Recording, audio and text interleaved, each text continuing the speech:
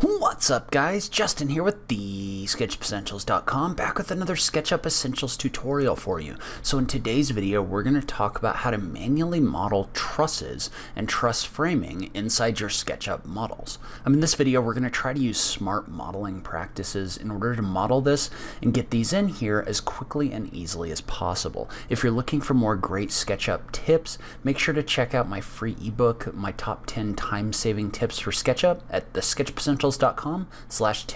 Now let's go ahead and just jump into it. So I don't want to get too far into the exact depth or the exact design of the trusses themselves. So this is more of the modeling method that you would use for this, and then you would kind of modify it to fit whatever kind of truss you're creating, because there's a lot of different kinds of trusses. And sometimes even getting an image of your truss might even be a little bit better and just kind of tracing over top of that. But for what we're going to do here, we're going to go ahead and we're going to model a truss in. And so I'm going to start off and I'm going to do what I usually do, where I'm going to draw a flat face, and we'll call it 8 feet tall on the front of my framed building. I've already come in here and I've created my framing, and if you want more information on how to do that, leave a comment below and I can make a video on that as well. But what I'm going to do is I'm going to rough out the space of this truss. And the other thing I'm going to do is I'm going to split this in half, so we only have to model half of it instead of the other half, and then we'll flip it and make it into one truss.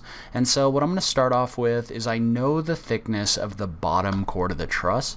So in this case, we're going to assume this truss is made of 2x6s, so that means that this is going to be a 5.5-inch thick bottom chord right here. Alright, and so once we've got this bottom piece roughed out, a lot of what we do next, I'm going to erase out this extra edge right here. A lot of what we do next is going to depend on how you want this corner condition to look. So like for example, if you want this top chord to run, if you want it to run like kind of cutting this edge off, or if you want this sitting right on the top, a lot of that's going to depend on how you want to do this. In this case, what I'm going to do is I'm going to use the move tool in copy mode, and I'm going to copy this down about 5.5 inches, so the thickness of what we want this chord to be. So just select this edge, tap the M key, and then tap the control key to turn on copy mode. That'll allow me to create a copy of this line, and I'm just going to type in 5.5 and hit the enter key. And I'm going to go ahead and erase out this edge right here just to keep this from getting all distorted and weird, because what we're going to do is we have this running from the very top point or the top post of where this is. Well, now we're going to use the rotate tool to rotate this down to get our angle. And so in this case, probably what I'm going to have this do is have this bottom point align with this point right here, and we'll just kind of shave off the truss piece here. Depending on your truss, depending on how you want to do this, this could be different, but this will at least give you an idea of how you could do this. So what I'm going to do is I'm going to activate the rotate tool by tapping the Q key. You can see I have this whole thing selected. I'm just going to click on this point to set a base point. I'm going to click on this point to start rotating this down, and then I'm going to click on this point so that we've aligned our bottom points from here down to here. And so now what we're going to do is we're just going to continue this edge down, and your inferencing should help you to do this. So if you move your mouse kind of in this direction, you can see how you get this purple line over here. And for now, I'm just going to extend this out until it hits this corner piece. And I'm going to do the same thing for the top, where I'm actually going to draw along the purple extension just somewhere past this. Then I'm just going to draw a line straight up so that this intersects. And now what I'm going to do is I'm going to erase out some of this extra geometry in here so that this is just in here as a face. And again, this may work a little bit differently depending on how your trusses are going to look, if you're going to have overhangs or overlaps or anything like that. For what we're doing here, I think this is going to work okay.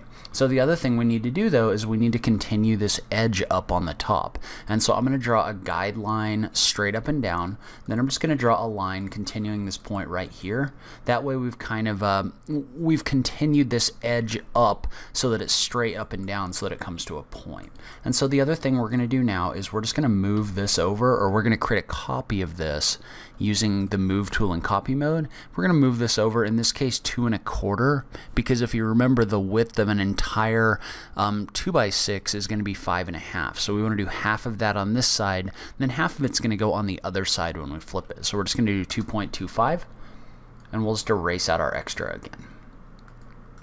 So the other thing we can do when we come in here is we can draw in a couple extra support pieces. So like for example, I'm going to draw a line from this corner to the midpoint right here, and then in a minute we're going to do the same thing going straight up and down. And we're just going to use the move tool in copy mode and the perpendicular inferencing in order to do this. So you can see how if I select this edge and I activate the move tool and then I tap the control key to turn copy mode, if I move my mouse around I get several different inferences. I can get the green axis, I can get the red axis.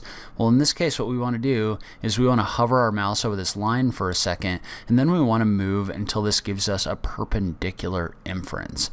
So once we get a perpendicular inference, we're just going to type in 2.25 and hit the enter key, and then we can take this same line and do a perpendicular inference the other way to a thickness of 5.5 inches. And then you may have to come in here and kind of manually draw the rest of this edge in here. And then you can just erase out the extra in here as well.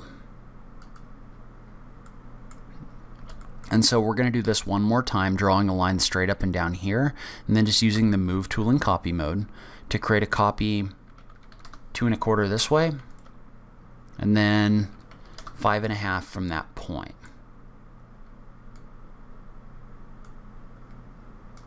And again, we'll just erase out our extra. And we're good to go. And then we can just erase out these extra faces. Well, now what we want to do is we want to take this whole thing and we want to make a copy of it and flip it over here.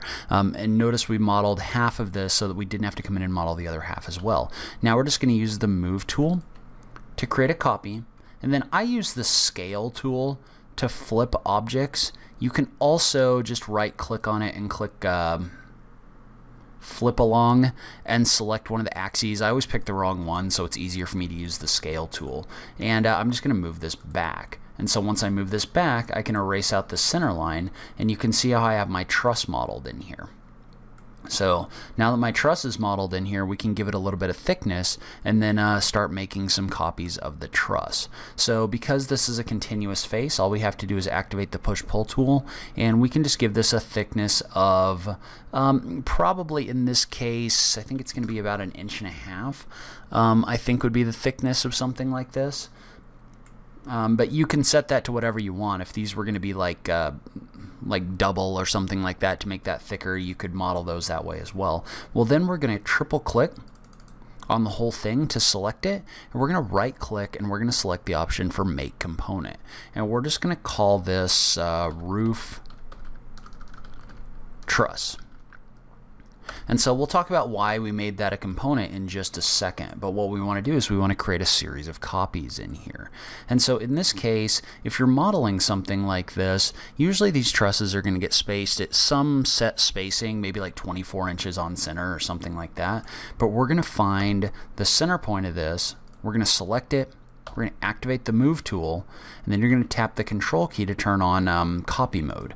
Once you've done that, we're going to create a copy. We're going to move our mouse this direction along the green axis, and we're going to type in a distance of 24 inches. So that would be 2 feet.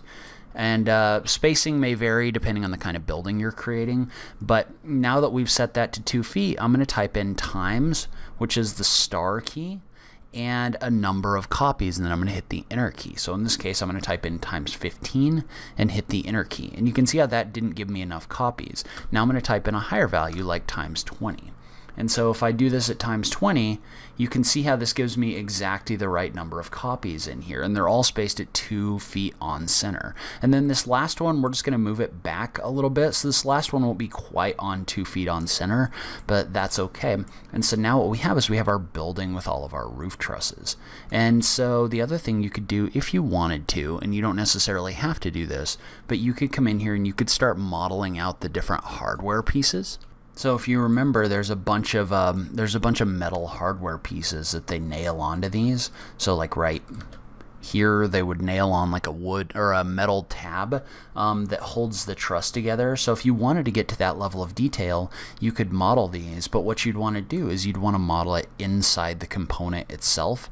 So, and the reason you'd want to model it inside the component itself is because you can see how, since these are all trusses, or since these are all copies of the same truss component, you can see how if I change one of them, the others change as well. And that's the power of modeling with components, is now whenever I make a change in here to one of these, the others will change as well. So you don't have to remodel it 20 different times. So you could come in here and you could do that. You could apply a material. You could really do whatever you want. But this is just kind of a good overview of a workflow that'll work for you if you want to create repeating objects like these trusses in your models. So that's where I'm going to end this video. Leave a comment below. Let me know what you thought. Was this helpful to you? Have you used a method like this before? I just love having that SketchUp conversation with you guys. If you like this video, please remember to click that like button down below. If you're new around here, remember to click that subscribe button for new SketchUp content every week. If you like what I'm doing on this channel, please consider supporting me on Patreon.